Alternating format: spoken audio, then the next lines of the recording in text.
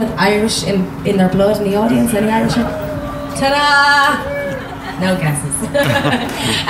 Well, then you might know, most of you hopefully will know, that last year was a big year for the Irish in that we were commemorating and celebrating 100 years since the 1916 Easter Rising. And for those of you who might not know, the Easter Rising was a difficult time in Ireland in when the Irish fought for their independence and their freedom. And I'm very proud to say that my great-grandfather was one of the first men that morning on O'Connell Bridge fighting for the Irish.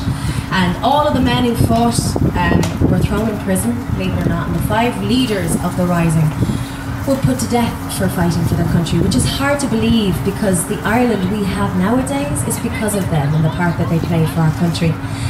But you know, what was amazing is despite never knowing my great-grandfather, I felt so close to him last year, seeing his name in the history books and hearing him being remembered at services at home in Ireland. It was a very, very special time for me and my family. And then I came across this song and it really hit home because it tells the story of Joseph Plunkett, who was one of the leaders of the Rising, who was put to death. And hours before his execution in his jail cell, he married the love of his life, Grace Gifford. And I think this song tells the most beautiful story of how the love of your life can equal the love of your land. So I wanted to sing it for my great-grandfather today and anyone who might be remembering family. I do hope you enjoy this. This is called Grace.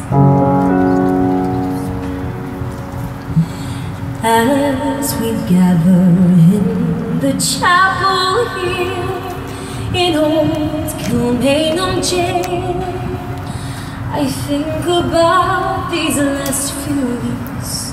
Or will they say we failed?